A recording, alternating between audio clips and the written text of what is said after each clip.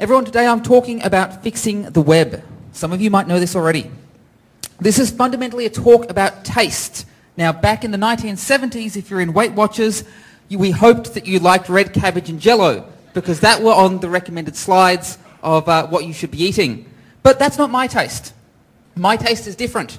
So when I was in primary school, I didn't think very much of this particular painting. Instead, I thought this painting was much better, which I drew. Likewise, I didn't think very much of this document. And I thought that a much better document was this one here, which I wrote myself. And by the time I got to high school...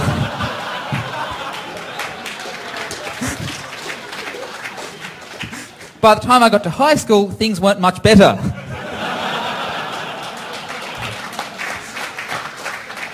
So, one of the great things about being an open source is we can fix things. And one of the great things about having physical objects is we can fix things as well. We've been doing a lot of hardware hacking this week. So, if you've got a program you don't like or a public space you don't like, you can fix it to your taste. It's fantastic. But can we do that with the web? Well, we can.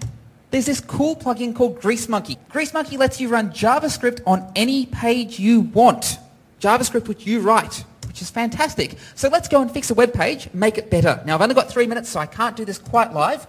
Which web page are we going to suck? Are we going to fix? One that sucks. Which web page sucks the most?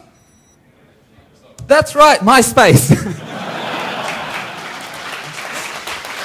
I struggle to find any redeeming features on MySpace, but some of my friends have their blogs there. So if I go to MySpace, I get something which looks like this, of which I care about almost nothing.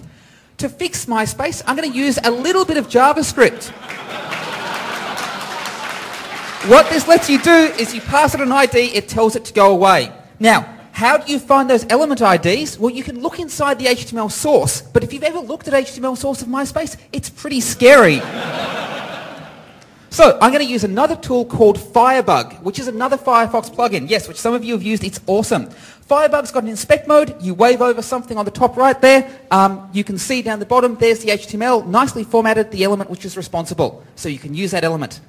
So, once you've found all those elements, you can then remove all those things you don't like. And if you go to MySpace without this plugin, it looks like this. If you turn on greasemonkey and install the code I've written, it looks like that.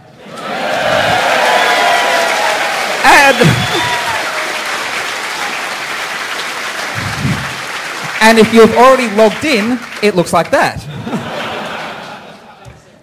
So you can do anything you want with greasemonkey and Firebug, but most people are lazy. They don't really want to write code themselves. So if you want to have something cool like a plugin which lets you see all the different book prices when you go to Amazon, you can go to userscripts.org, which is a huge repository. You can see there, MySpace for unsocial fascist bastards. That one's mine. More than 14,000 scripts on that site. So everyone, go fix the web. Thank you.